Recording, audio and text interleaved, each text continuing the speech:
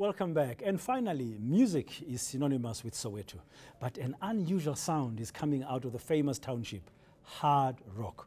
One of South Africa's first all-black hard rock bands is breaking down stereotypes and building up a loyal fan base among Sowetans. With me now in the studio is Ree-Burth's lead vocalist Nathi Louw and drummer Lesego Smokey Ntombela.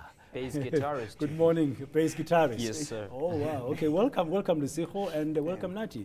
Thank you for joining us. I have to ask you this. Coming from Soweto, I mean, I grew up there many years ago. Rock music from a Sowetan perspective is like, wow, what happened? Where does the Ree-Burth story begin? Actually, you're not the only one. Like, we've been asked so many times, like, where do you guys come from? We simply guys from Soweto. All of us started in Soweto, in one of those schools around Soweto. None of us went to the white school, just to put it clear. My neighbor was umbaqanga singer, maskandi singer, Ubab and then I used to go to him and learn a guitar. You know, I ended up buying a guitar from him, and then luckily Ubabu Funky Masike stays around the road. He was passing by, saw me playing actually. Funky Masike used to be part of the Harare band many years ago with Sipho Hot Six Mabuse. Yes, so you're very fortunate to have a neighbor like that to teach you. Yes. Like he stays 2 streets away from us, but you know, with all the musicians that are saying are giving back, he was one of the person that just came through to a guy who's sitting with a guitar, and then he started teaching me. Did he influence you to go for rock? No. Actually, he told me rock music doesn't pay bills in South Africa, so I'd rather play something else. Okay, I want to hear from Lesego, but why rock? Oh, my good sir. To be quite honest with you, I could say the influence started at high school, you know, chilling with friends. Well, mostly it was white friends. And yeah, a bit of this, a bit of that, rock and roll this, rock and roll. But I really didn't have that thing for rock and roll, you know. I was much more of a house dude, you know. Yes. Kulele kasi, house music was the thing, you know what I'm saying? Well, until, yes, moved to the suburbs, Lapan in white schools and stuff, and then started to listening to rock bands and all that. And then I had an opportunity while I was in college, Southwest Gauteng College in Dobsonville, to meet with an exchange student by the name of Jacob and Lisa. They were from Germany. And when they left me with all the CDs that they listened to. Yes. And I started getting into it. And yeah, the rest is, you know, I fell in love with the sound and rock and roll, and I started singing along, and it grew in me.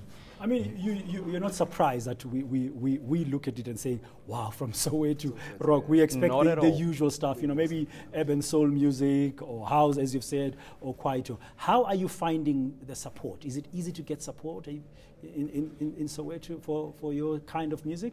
Like what I'll say, with our first gig, we played at the poetry sessions. Like that's where we came from, and the rock therapy sessions. And then what happened is people started loving it. You know, like from the first gig, like we've never had a flop gig where we're like, okay. And all your gigs have been around Soweto? No.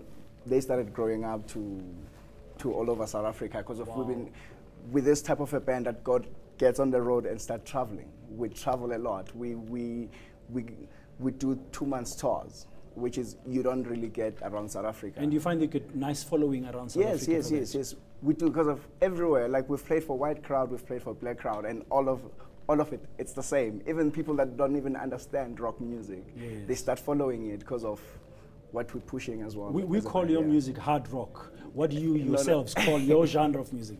We call it alternative rock. It's alternative music. Have you got an album out? We're busy recording at the moment, like 70% per se. We're still mastering and everything.